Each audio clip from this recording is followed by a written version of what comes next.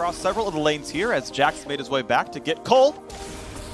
And a play to the mid lane forces a flash out of Bjergsen as Ignar is already on the roam, and you can see here because if you get shuffled in and then Graves shows up, you are going to be in trouble. A little bit of damage there comes out of Solo. Now the jungler's going to show up as well. Broken Blade's going to get his dodge already on cooldown. This is the play coming in, but the jungler is right across the wall, flashed to the pit, and now they see that Spica is there. They see the vision. They know what's going on. You can attack him at the wall, you cannot Q. He kills the control ward. That allows Broken Blade to walk back out and heal back up. They're still able to get the push, get a recall when they want it, get BF Sword boots, plus the Drake Reader talked about. Very good stuff down here, but now TF is going to probably head topside. Solo is alone. Biofrost already there. Gold card lands. Oh. Greatly played by Biofrost. First blood goes through to Broken Blade. Players coming around. Solo does have ulti. Ashe coming across the map. Caitlyn the same. Here comes the play. Ulti coming across. How many knockouts can Solo get? 1 and 2 as big damage on Spica forces the shield out. Double ult from Biofrost. Re-engage. Easy Q. Jump in for Spica. He's going to get the dunk across. First blood goes to Wild Turtle. Well, first for the game of FlyQuest, I should say, as TSM got one earlier, but the trap comes in. Good damage. They're going to try to start it off with a pick on Turtle. Yep, they're going to go for the Bartley. That's going to land. Easy one on the Turtle. Here comes round 2. Easy stun. Here comes the rest of it. He still cannot move. Nothing can be done, and Wild Turtle has been tamed. Oh, into the backside, and there's number 2. Herald's going to be summoned for not a whole lot out of Santorin. I think he just pressed the button overall, but now he's summoned by Bjergsen as well. Careful, buddy. You're on a 1v3. Slowed by Bard, and just like that, TSM going to pick up 3 kills in a row, and the Drake's right in front of their eyes. Turtles just wanted to play some League of Legends, but TSM was not letting them. Well, Power Viva wants to play some League as well, is stunned, though that makes this chase of Bjergsen a bit difficult. Does he have Q up in a second? He needs one more spell, and he's not got the cooldown nor the mana. Finish with the Ashe Arrow. You have the CDR build. It's a relatively low cooldown. Try to create picks, and they are going immediately with that TF ultimate.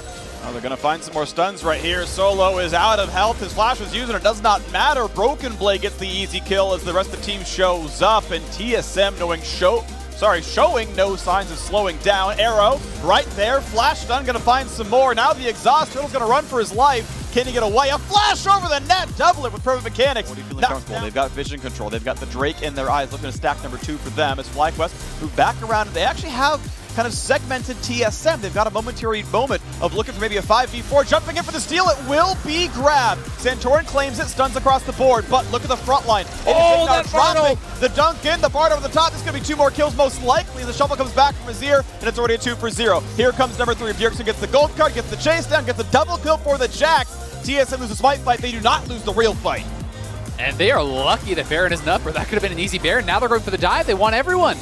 They're going to get Santorin, most likely the flash to guarantee it. There's the ace under the turret. TSM will not die in this final. Much for turret pressure so far this series, but they've certainly been winning team fights and winning neutral objectives time and again as Broken Blade keeps battling Solo, and even with the early Bramble Vest picked up, Broken Blade obviously feels comfortable, and now Twisted Fate is here as well. Ornult comes in, tries to be a gold card, not going to happen, goes down yet again. It is effortless for TSM to pick on anyone they want. 5,000 remains the lead, TP into the bottom lane. We've got more pressure coming in as Bjergsen wants the fight. Here comes the rest of the squad. Can they get the stun? They're going to get the pull back there from Spica, almost walks into the Ashe Arrow, dunk into the wall. Does he have the damage on Spica's side? Maybe just not. Ignar is here though. Maybe they can find themselves a single kill. Something back. Orn comes in, doesn't have the ulti though. And he gets the shield and walks away. Caitlyn Snipe gonna make it close. Turret aggro will swap, and that will actually kill him off. Biofrost could have tanked turret. He could have stood still.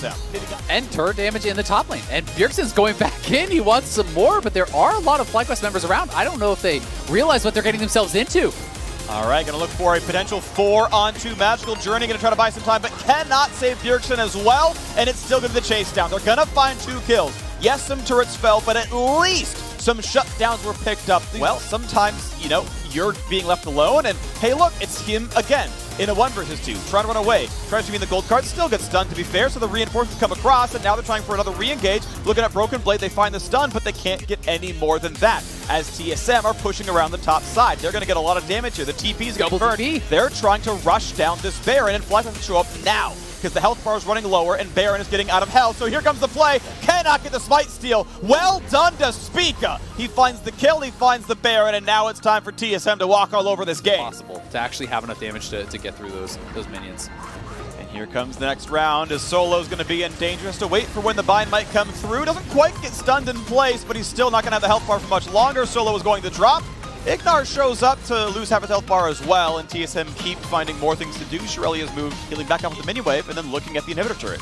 This time around, Pantheon is coming down. Oranhorn is sounded. They're going to look for damage on a Broken Blade. He will flash the first knockup, but Azir is here. Flash for the knockback. They're going for this one, but Baron is currently being attacked. So, you killed Broken Blade. Congratulations. A broken base is what FlyQuest are about to have, as the Baron is picked up with no contest whatsoever.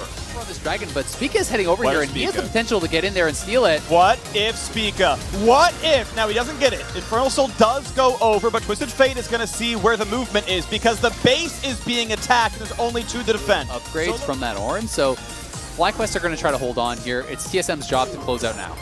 Biofrost starting it up. The team fight might come in. Here comes the Jax TP. Perfectly timed stun. Biofrost almost dead. Stays alive, though. Oranhorn comes across. Can't kill Biofrost. Thanks to the redemption. Here comes the re-engage. Santorin is low. The set dunk comes in for Spica, but Spica is low. Shield comes up. They find the first kill. FlyQuest 1 for 0. Traded back right away. Solo losing health rapidly as Devil puts down so much damage. But Power Mule does have a chance to maybe carry this game. It's going to be damn hard, but he's trying to get it done. Gold card. Poke puts him at half, looking for maybe the re-engage, not going to go all the way in. The siege may continue. 2 minutes on Baron, 2.5 on Elder. Nothing to do but siege right now as they push in towards Solo. Dodge comes in, doesn't find much.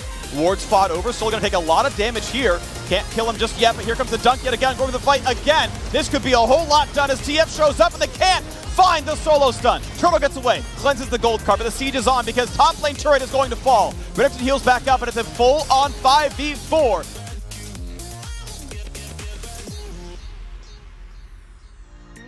That much harder, and there is only 1 Nexus turret left. So Baron is grabbed. The amount of power that will be over on that TSM side. So here comes the attempt. It is Doublelift easily able to solo. There's no chance at all that Elder Dragon wins this fight, and right now Doublelift the Dovahkiin gonna have no problems taking this one away, but it's FlyQuest trying to take the fight. Now keep in mind though, TF can still push. They go for the big play in the front side. Elder Dragon is grabbed, and that's gonna be the team fight. It's already over. You've already got a jungler dead. Speaking to get the shields, he's gonna get the heals, he's gonna stay alive. The slows are in, Doublelift is still on the chase, but he's gotta be careful. He steps up, he gets knocked up, and he will get a trade kill against the opposing AD carry. Spears come across. The tank is tanky, but Bjergsen is going for the end, and no one is here to stop him as Solo's running away. Ignar's trying to show up, but the minion wave is there, and TSM make it a 2-0 lead in the LCS 2020 Summer Final. What a start to this finals for TSM. They are looking so damn good, playing their own style, focusing on top lane,